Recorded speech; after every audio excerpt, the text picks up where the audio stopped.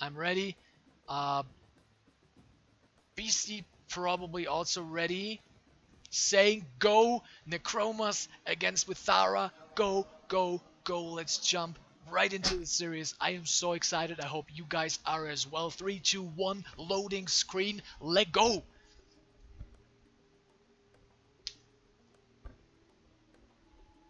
This is going to be absolutely epic. Can't wait to see what these guys bring to the table. If there's any special tactics, any strategies, any build orders or whatever that they developed, that they maybe have been hiding from their opponents for the past couple of days. I don't know, but my god, I'm so hyped. I'm pumped for this series.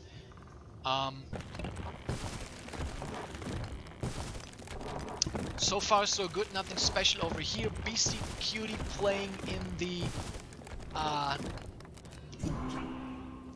light blue from the eastern base as the Necromas faction, and Mixu playing in orange from the western base as the Vithara faction. It's Mixu. Mixu who built the nest.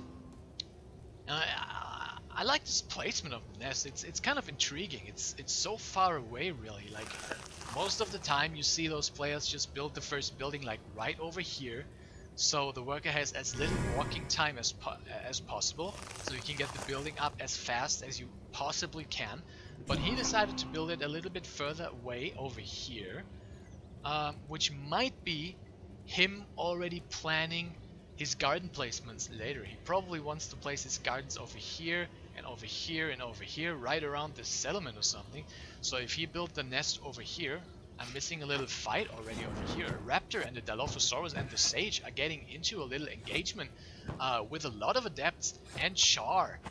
Second Dilophosaurus coming in. Oh, this one taking a big hit by Char. And the sage also a little bit bruised already. Let's see.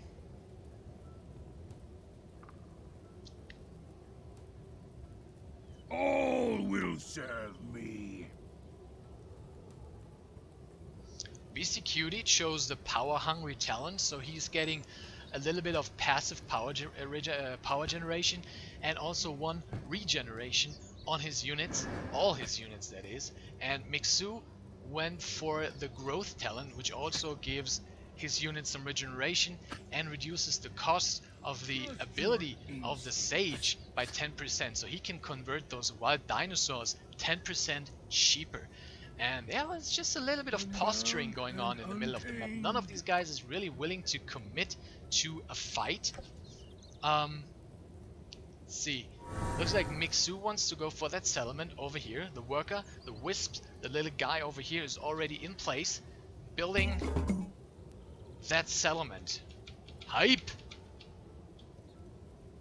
And while I'm doing the hype, I'm missing an engagement over here. Well, no, I didn't really miss it. Mixu using the sage as a tank, it looks like, to just freely be able to shoot with those Dilophosaurus.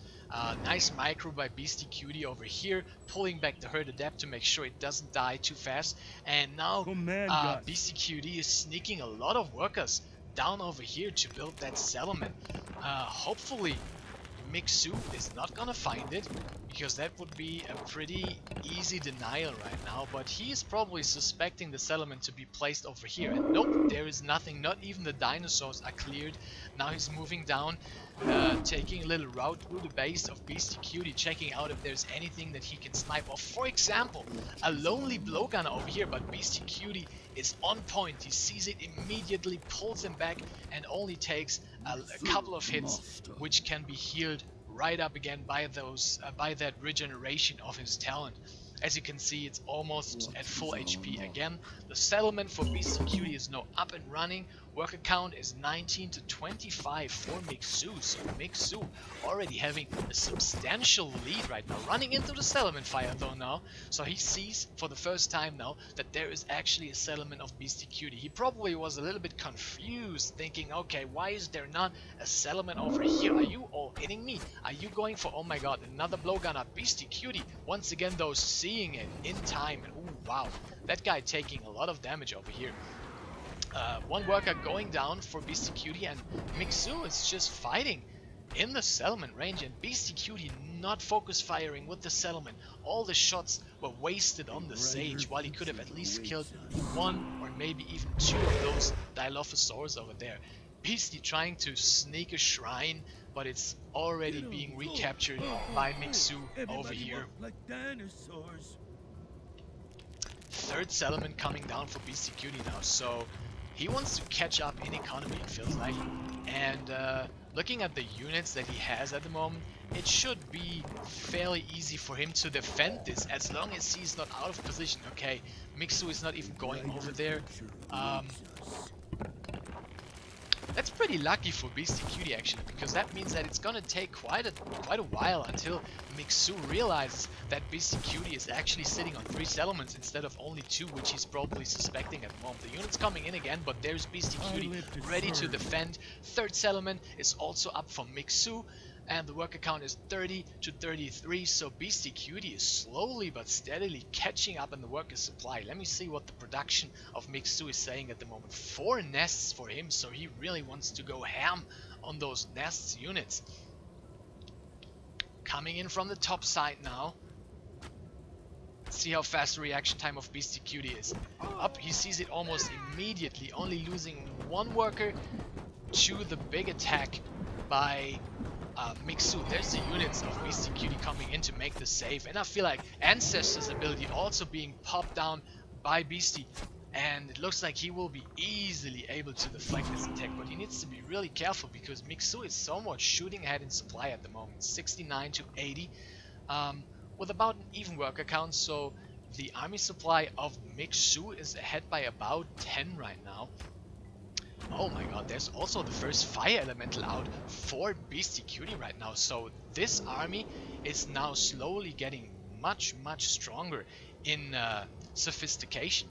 2 Witch Doctor Huts already down for Beastyqt, so he's gonna be able to pump out those fire elementals 2 at a time. And once he reaches a somewhat critical number of those fire elementals, with a nice little tank line in front of a couple of adepts and a couple of sentries,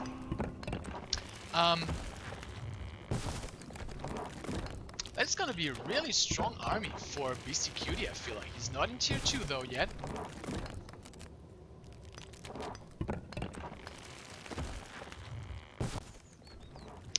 But Mixu is. And the Caustic Dilophosaurus upgrade as well. And not the Fearoraptor upgrade, I'm sorry, I just thought they have the Fearoraptor skin, but they don't have him yet. The color is kind of confusing because they get brownish once the upgrade finishes, and he's orange, so it's a little bit confusing. But no, it's only Warraptors, but it is Caustic Dilophosaurus. Now getting the +2 ranged upgrade already, so Mixu already having a smithery for quite some time somewhere on the map. There it is. Now he's reaching the 2nd upgrade for his ranged units, the Dilophosaurus. Beastyqt coming in with his army to defend. He's going to the 2nd tier as well at the moment, and I can tell you the first thing that this guy is gonna research once the upgrade, the settlement upgrade finishes, is gonna be the eruption upgrade for his fire elementals. Am I right, or am I right? Does he have any defense down here though? He has nothing down here except 2 fire elementals, and yep, there it is. The eruption upgrade is being researched, but he needs to be really careful, because if Mixu just pounces over here, then he might be at risk of losing a big amount of economy. Another little skirmish going down at the top of the map, and the supplies are pretty even actually, 120 to 140. I mean, there is an advantage for... Oh, he needs to be really careful to not lose these expensive elementals, pulling them back nicely. Also leaving a couple of units behind over here, so that's very nice by Beastyqt. He's really splitting up his units very nicely to be able to defend at both fronts. and getting the crystal boost and the food boost at the same time right now. But still, I feel like he needs to be really careful of how to split his army, because he makes just one mistake. Okay, very nice. He's building a tower now over here because he realizes that it's going to be very tricky to defend if Mixu just decides, okay, I'm not going to split my army up like you do. I'm just going to take all my army and just pounce at one location where there is only half of your army, and I'm going to completely destroy this half, and then I'm going to move to the other side and destroy the second half. So you really need to be careful, and Beastyqt is doing an absolutely amazing job of sending singular zombies all over the map to just get that vision. There's one adept sitting over here, one zombie going over here, one zombie going over here, so he really knows, oh my god, triggering 3 explosions at the same time, but none of them really connect, so yikes. Mixu now going to tier 3. Let's see what his unit of choice is going to be. I feel like if Beastyqt gathers up a nice high supply count, like maybe 170 or something, he can do probably, potentially, maybe a nice timing push over on the other side of the map. Let's see what Mixu is doing actually. Nope, let's first see what is going on over here. Blowing up a couple of raptors, which is nice, but there's just so many units left for Mixu. But Beastyqt coming in with a nice flank from the bottom side of the map, triggering another explosion maybe? Yeah, he's doing it right now, and he's blowing up a lot of those Dilophosaurus. So that was not too bad by Beastyqt. Supply is now more even than ever was, 128 to 140. Another explosion going down, not really connecting with anything. Is coming in from the bottom over here. Oh, that could have potentially be a nice eruption of that one single lava elemental over there. But yeah, if he can reach a nice supply of 170, he can maybe really do a nice timing push, I feel like. But now the Dryads are coming out, and that might be harsh to deal with for Beastyqt. He's doing a very nice concave over here, very nice split. But his supply is just not looking too hard. The worker count is actually in favor for him, so it's 78 workers for Beastyqt compared to the... Well, now it's even. It's exactly even, actually. 79 workers for both of these guys. Beastyqt now finally getting the first smithery upgrade as well, the +1 damage for his ranged units. And he's coming in with a nice flank from the bottom, but... Nope. Doesn't really hit anything. Mixu is just on point with his micro, and he also took the... preservation talent, which gives +1 movement speed to his unit, so it's a lot easier to dodge the supernova explosions of the lava elementals. And now he's trying to push in over here. Explosion coming in from the top, explosion coming in from the bottom, and he's blowing up so many units. That was very nice, but is it gonna be enough? I don't know. Probably not. The supply is looking very in favor of Mixu at the moment. 116 supply only for Beastyqt compared to the 150. One more very nice explosion just took away like 20 supply for Mixu, but the problem is he is replenishing with those really strong units, the Dryad Empresses. How many gardens is he sitting on at the moment? He is sitting on a total of 11 gardens. Let's see if they are all saturated fully. It looks like they are. So really nice economy going on for Mixu, but he needs to be somewhat careful about his crystal income, because he only has just a tiny little bit of that huge purple crystal left. And where is he going to go after that? Probably over here maybe? I don't know. But that is only a small one. So he might... It might be time to establish that trade road. And that is exactly what he's doing. The crystal hatchery down here at the bottom, starting to trade. Let's see how many he has. 2. Well, 2 is better than 1, I would say. 100% better than 1. So it's not too bad. And now a huge attack is coming into the top of Beastyqt's base, but there's not really too much to defend. No villages over here, no settlement, no farms, nothing, just a lonely tower being taken out. And now, oh my god, that is so nice. Beastyqt actually snuck to tier 3 as well, and I missed it. And now he starts making those witch doctors, and he already upgraded them to the cursed witch doctor as well. And they are going to do so much damage to the army of Mixu, which is consisting of nothing but squishy ranged units. Yes, the dryads do insane amounts of damage, but they're squishy. They are very squishy, so they're very, very vulnerable to splash damage. And if there's one unit in this game that can do splash damage, it is the cursed witch doctor. Huge attack now coming in from the bottom side, while also harassing from the top side over here. Let's hope for Beastyqt that he's not going to find the villagers on the crystal over here. Another big attack coming in from the bottom side, but he's running into the cursed witch doctors and he's losing so many units. Beastyqt is slowly climbing up in supply. 160 now, and it's 160 supply of really strong units. I feel like lava elementals and witch doctors. He's already established his trade route as well, even though it is not the best. The settlement is not really far away. Let's see how much crystal they generate. It is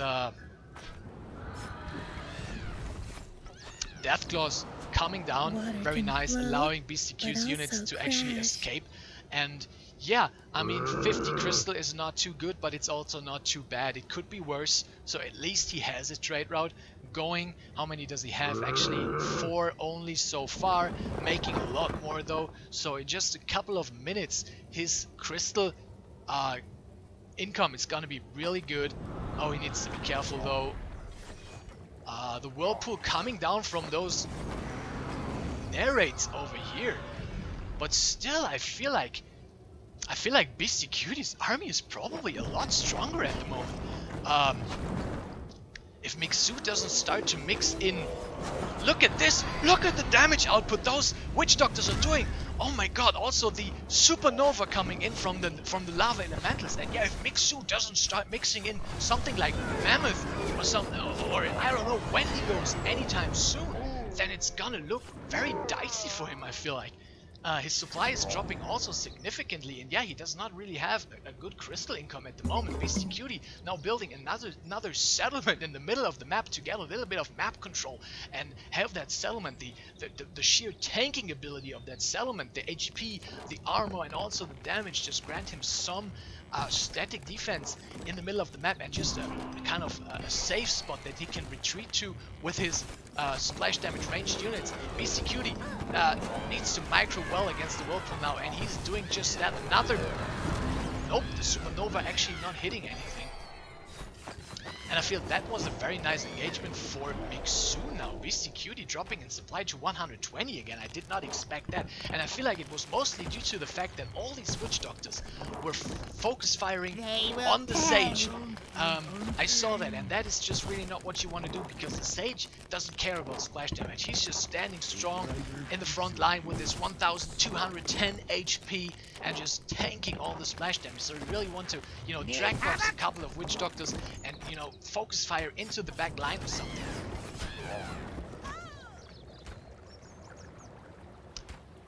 Mixu just making more and more of those dryads. First golem coming into the fight. Wow, that was a very strong combination of the whirlpool and the tornado. And oh my god, yeah, very nice focus fire by Mixu over here, just drag boxing a couple of those dryads. Who needs refreshments? And shift clicking on the witch doctors in the back, just killing them, knowing that they are so expensive in crystal cost. 140 crystal per witch doctor, so focus firing them down is just very, very nice. And now Beastyqt lost his safe spot in the middle of the map. He's forced back into his base. A couple of golems coming in, but they're not doing anything, I feel like, because they're somewhat missing the support DPS. And GG is called. Yeah, okay, that was GG by Beastyqt. It was a crazy good game. And I don't even know what to say. I'm lost for words, guys. That was absolutely insane. I love this. I love the compositions that these guys went for. They went for the narrates with the active ability and the dryads and the witch doctors and the golems. There's something that we have not seen as much in this tournament yet. Very nice play by both of these guys. And that makes me very hopeful for the second game of the series, I feel like. So let's see. Total workers, very even for most of the game.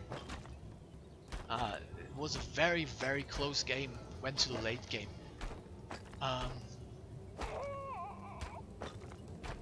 Army population was always pretty much ahead for Mixu, but Beastyqt was keeping up. You know, even when he lost a couple of units over here, he just went right back up, keeping a pretty solid army supply for most of the game.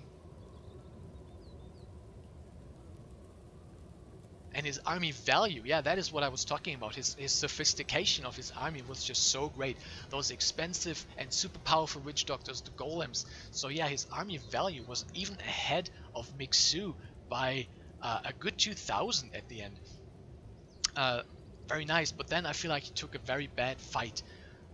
And that's when it went downhill, combined with the fact that his crystal income was really not too great with this very short trade road that he established at the bottom side of his base. Maybe his plan was to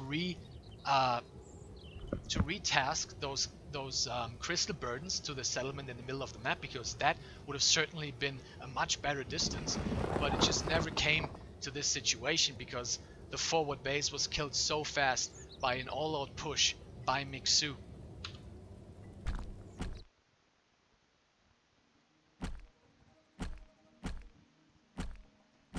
Let's jump right into the second game of the series.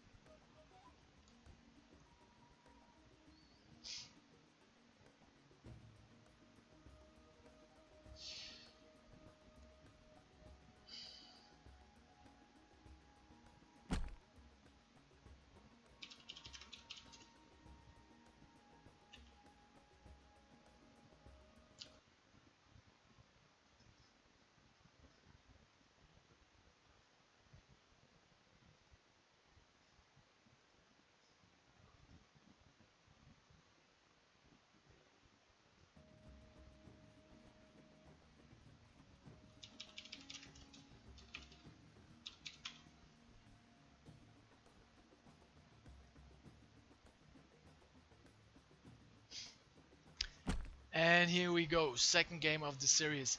Beastyqt seems to be a little bit salty. I feel like he kind of has given up already, which I do not like. I was hoping for him to, you know, keep playing because it was a really nice game that he played just before, and it was so close and it could have gone either way. It really could have gone either way. If only he would have waited a little bit longer for a higher supply before taking that big deciding fight in the middle of the map. So I don't think why he seems to be so depressed right now. But he decided to not pick a map, even though it was his right to do so. And so Mixu was able to pick the ring. So we have Beastyqt playing again in the light blue from the eastern base as the Necromas, building that burial grounds, and Mixu playing in green from the western base as the Vithara faction.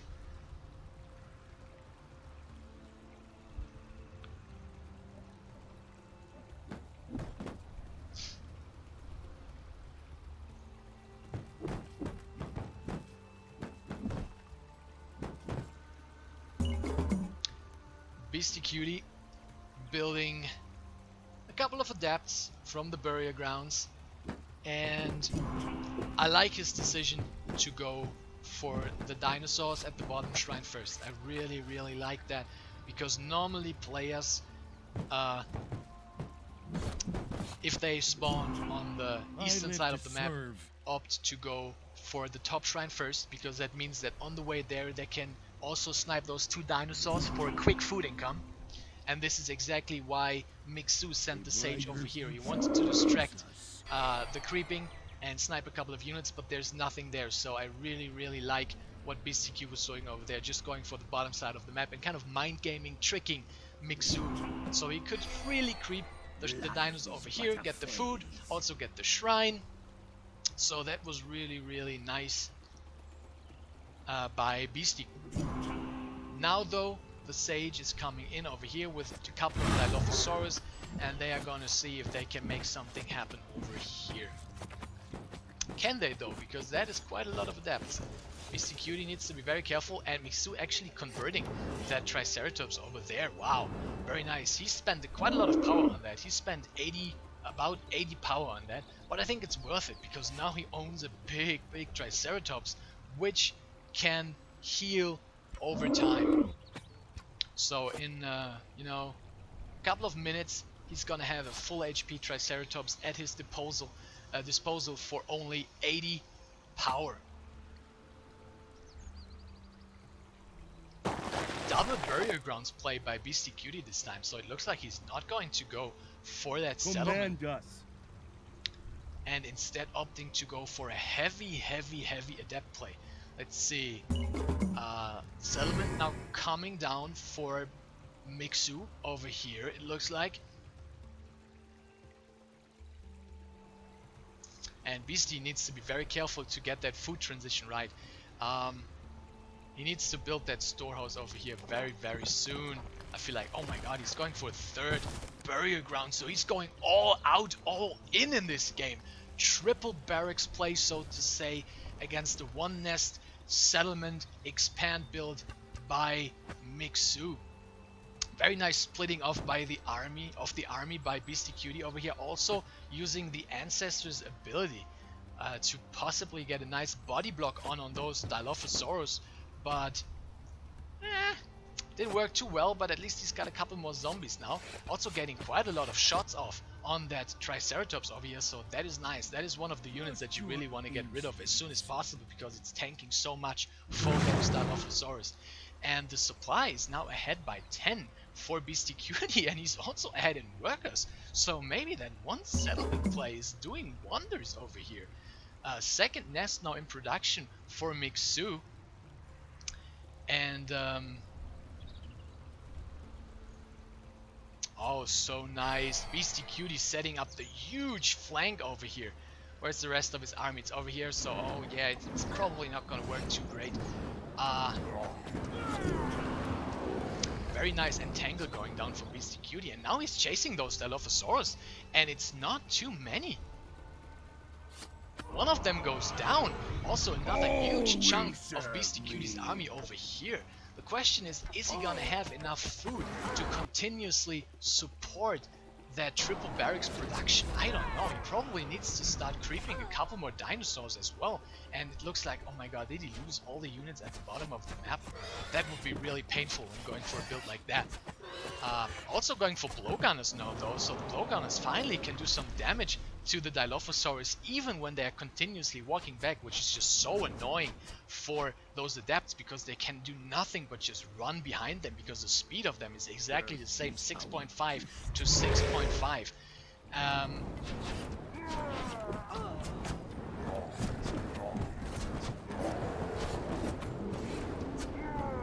I can't really tell who's winning that fight, to be honest.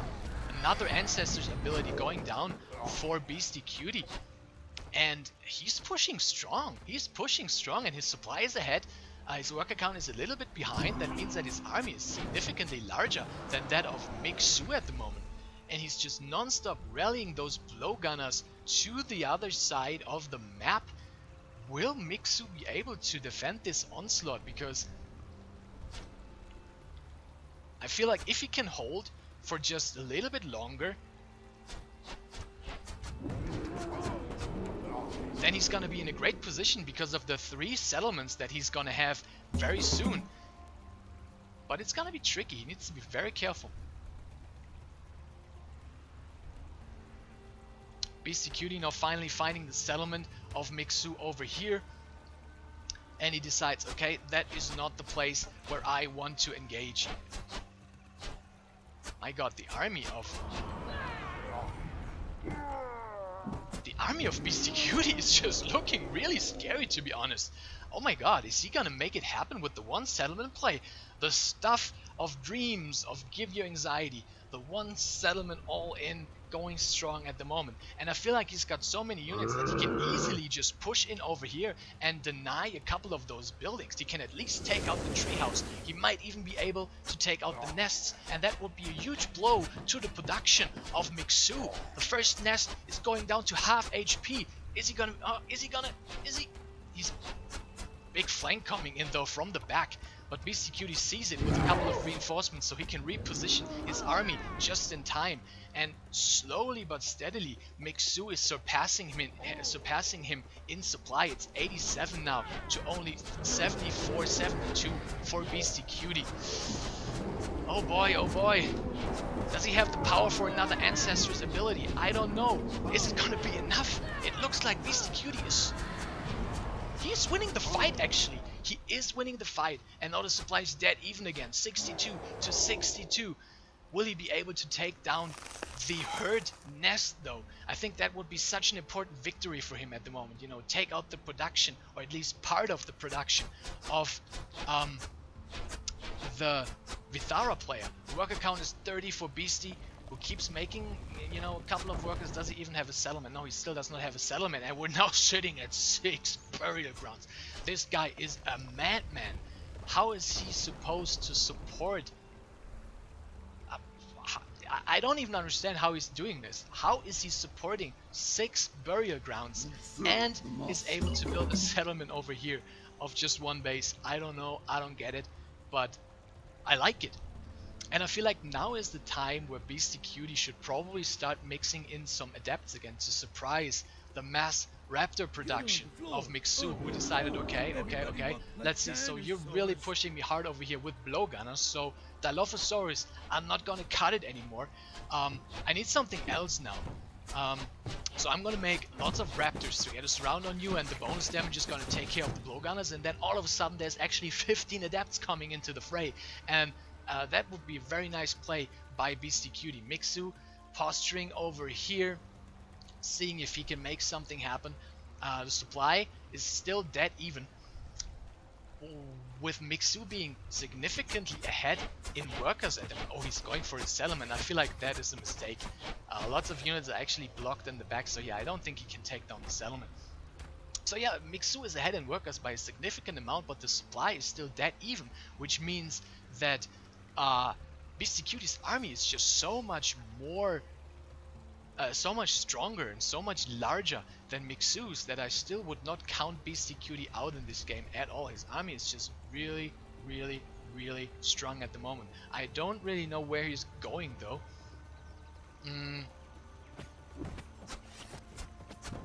What is his game plan over here? Is he suspecting a settlement over here and just wants to go for it?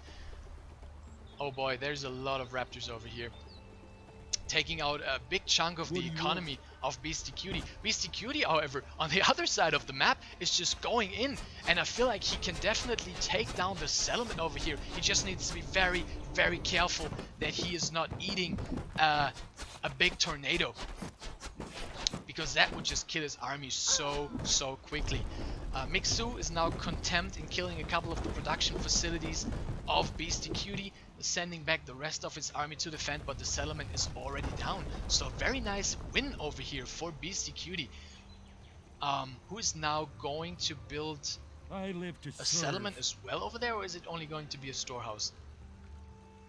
He's going to build a settlement as well over there now, so he's now taking, and now the adepts coming in, as I said, very nice, taking down a lot of the raptors of Mixu, who are now Fearer raptors. So he got the upgrade in tier 2, also getting the Sharpened Tusks upgrade, which gives +1 damage to all beast units. So Mixu is really planning on going heavy on the Raptors right now, and I don't know if that is the right play, to be perfectly honest with you. Beastyqt actually ahead in supply right now. Wow, his army is so gigantic.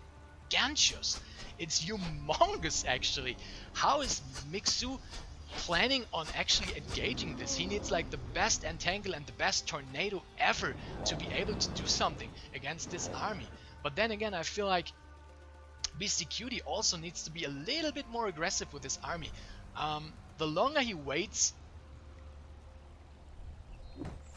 the worse I feel like it's gonna get for him. Look at those Raptors go! Taking out the Adepts even. Oh, big Entangle going down over here, as well as a Tornado, and now Beastyqt. What is he gonna do? He's actually gonna stand and fight. He's plopping down the power on his units that gives them lifesteal. And he's just standing and fighting, and I feel like he can. I really feel like he can. His army is just so incredibly strong and powerful at the moment. The powers of Mixu are on cooldown, so he cannot use another Entangle and another Tornado for another couple of seconds. So if I was Beastyqt, I would just fight. Okay, the cooldown is actually gone already again.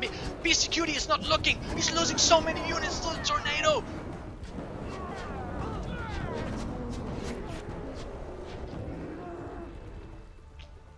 Oh boy, man, that was painful. Beastyqt was in such a good position, but ultimately he was not looking for just a couple of seconds and losing so many of his so valuable units at this stage of the game to an Entangle and a Tornado combination. He's still macroing though, he's still making stuff. He's still got a lot of resources in the bank, so he could potentially just, you know, get up in supply very fast again, but he decides that he actually wants to transition, so he starts making burial grounds now as well as a go in smithery. Couple of Raptors coming down from the bottom, looking if they can find something that they can kill, and they indeed find one lonely blowgunner. I don't know what that guy was doing over there, but probably just, you know, scouting the map or something. Also, oh my god, 12 workers of here. Beasty not looking. Okay, finally he looks. Still very, very nice reaction time by him. So many zombies as well. He took the zombie talent. It's very, very popular amongst Necromos players at the moment, is the Master of Death talent that increases the max amount of zombies to 18, because it's just really, really helpful to create a cheap, a completely free and supply-less tank line for your main military. But ultimately, oh my god, I feel like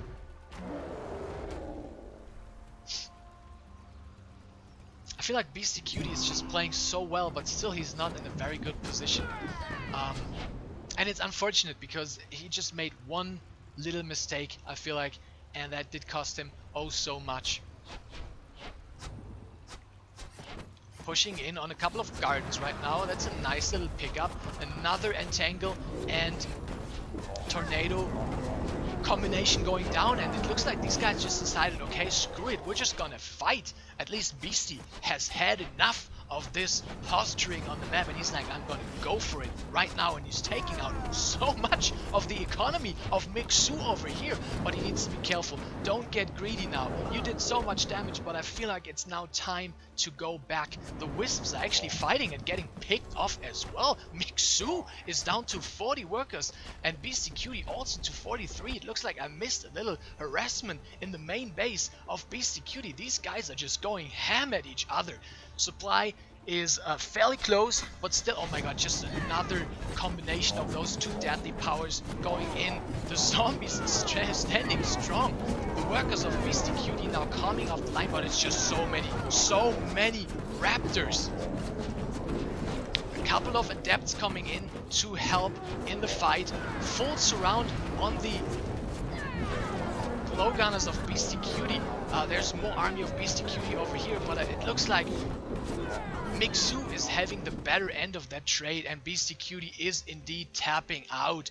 That was a great game, and once again it could have gone either way. So hopefully Beastyqt